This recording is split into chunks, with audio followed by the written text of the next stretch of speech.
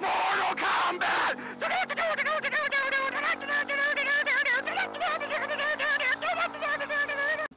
What's going on, everyone? I've been down this way in a while. I just wanted to see what was going on.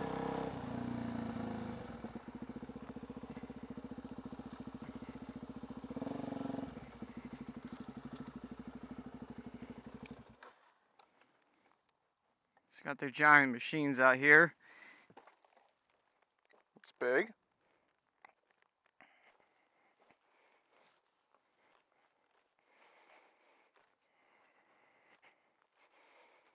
I wonder what that does. Weird. I could moto vlog from one of these. I guess it would be like a tractor vlog. I think that's like left to right, probably. Fire the missile! Shit.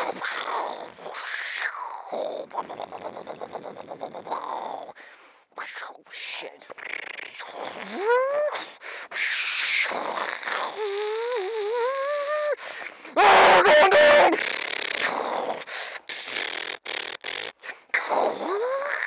Anyway, well, there was a subject. What was it?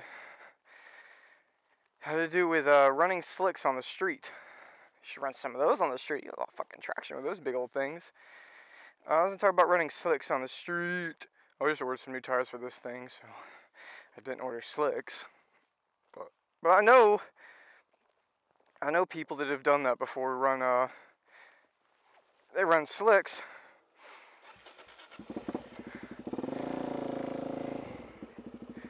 They run slicks as their street tires. And I'm going to tell you why it's a fucking dumb idea and you shouldn't do it.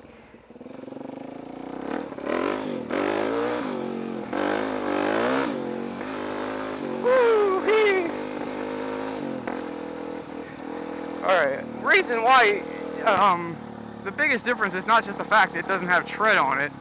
You know, it's more than that.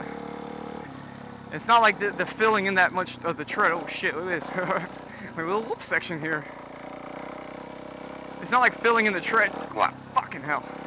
It's not like filling in the tread is going to give it that much more grip all of a sudden. That's not why they're slick. Whew, it has to do with the rubber compound. And yeah, it's a soft rubber compound, but again, it's even more than just that.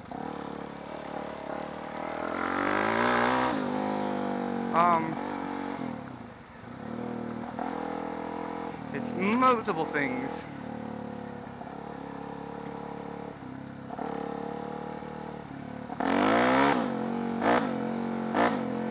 Go on, birds. Yarr. Look at these birds, I'm scaring them. Get the fuck out of here, birds. This is Jake's land now. Alright, and the reason though, okay, what am I trying to say? Come on, Jake, fucking stick with it. ADD'd out bastard.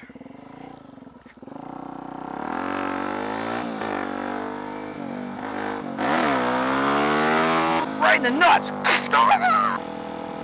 The whole design of it's just different. It doesn't work the same as a street tire. See, street tires for a bike, even if they're very aggressive, you know, like the dual purpose, like track and street tires, if it's a street tire at all, it's designed to dissipate heat. In other words, it's designed to like try to cool itself off as it's going down the road. And that's important. That's important, damn it! I don't need to know why, just fucking believe me. The reason why is because it would just be fucking, it would just get too fucking hot. Like they work in a different way. Let me try to explain this. Fucking hell, let me think. I don't know. Listen, here's the deal. When you run a slick, the problem with running on the street is you're heat cycling the shit out of it, and it's no good after a while. If you've ever been to like a track day, and you see the guys with slicks, and you're not like fucking in Taiwan or something where it's goddamn backwards as shit and fucking developing country, I don't know what the fuck they're doing. The guys with slicks will run tire warmers, And not just to help them when they first get on the racetrack. You know, everyone thinks, oh, it's just so they can, you know, get out there that first time and not have to, you know, warm them up with those. They still have to warm them up for about at least a lap or two before they really get up to full temperature, depending on the day. But the reason why they run tire warmers and they run them between their sessions is they only want one heat cycle for the entire day. If you can imagine, yeah, your rubber is actually that, they figured out a way to make rubber that, like, maintenance-wise, where it's really only good. A lot of slicks are really only good for about maybe 6 or 7 heat cycles. After that, they really start to become too hard. And when they're hard, they just don't fucking work at all. So, like I said, you'll see the guys at the track, tire warmers on, hit the track. As soon as they come in to the track, bike back up on stands, tire warmers back on, the tire never gets to cool off. That way, you know, if they only get like 6, 7 cycles out of a tire, the last 6, 7 track days, that tires works really good for, you know? Not just one day. So, because, you know, you might go out on the track, well, you probably won't go out like 6, 7 times. Mine's cooler. You'll probably go out, you know, maybe 3, maybe 4 sessions if you're, you know, out there all day, I guess. But if you keep it warm, you've only done 1 heat cycle. So guys that run them on the street will sit there, they'll get them on the street. Like right now, like if I was running slicks, they would be at the temperature. I guarantee you, running down the highway like this, it's like 100 degrees out right now. Again, thank you, Texas.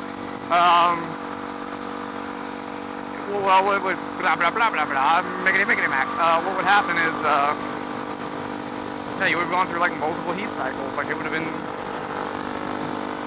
like this would be a heat cycle right here, and the next day would be a heat cycle. And like my tires would probably, like right now, and they're about to get changed, they probably got like, you know, like several hundred heat cycles on them. There would be no fucking good if they were racing slicks. That rubber just would have turned hard as fuck. I don't know. I kind of understand why, but I don't really know how to explain it really well why that is. But it is a different type of rubber. It's not the same.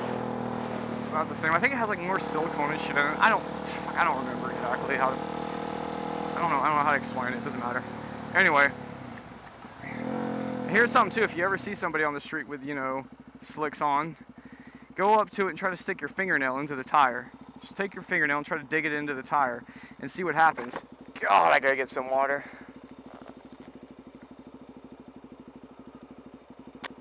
I bet what you'll see is that the tire is very hard. What should be, if the tire is decent, I mean, you should be able to put your fingernail into it, pull it back, and see the indentation of your fingernail, and it should take like it usually like comes back out, like it doesn't leave like a permanent mark, but it stays in there for a second. You know, if it's a hard tire, it'll spring right back out. That's a good way too to see if you have an old tire. Like the Supermoto takes like a 150 rear. I put a Pilot Power 150 rear, and I've gotten them before and had to like check them, like, you know, right then you stick your fingernail to it. And I've gotten one before, I've had to reject it because I told the guys, like, this is way too old. It's been sitting on the shelf forever. So I just bought tires for this and they had to order it. And that's what I always like to hear, they have to order it, because I'd rather wait a week. Water. I'd rather wait a week instead of, you know, getting a shitty tire. So, and that other thing too, I remember riding with a friend of mine one time who was running racing slicks on his CRF 450R. It was converted street legal and converted